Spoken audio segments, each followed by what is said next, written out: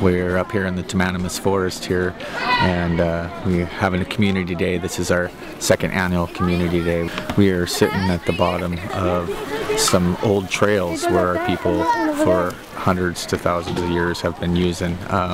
This divide trail that brings us down to our lower communities, down on the Green River, up in here, up to the White, and on the divide from this trail on top of this ridge divides the White and the Green River watersheds, which we now own both sides of the drainage. It's about the relationships that we have with the natural world and with one another. You know, the relationships that we have with the plant people, with the tree people, with the water up here and the pristine habitat for our salmon.